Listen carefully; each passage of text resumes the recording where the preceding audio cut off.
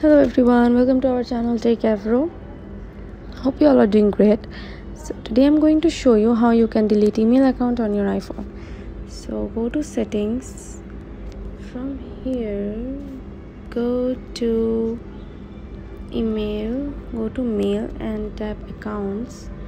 From here tap Gmail and from here tap delete account and tap delete from my iPhone, and your mail account will be deleted.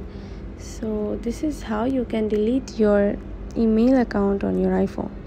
So thanks for watching. Hope this video helps you.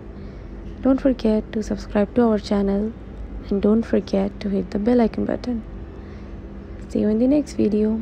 Bye bye.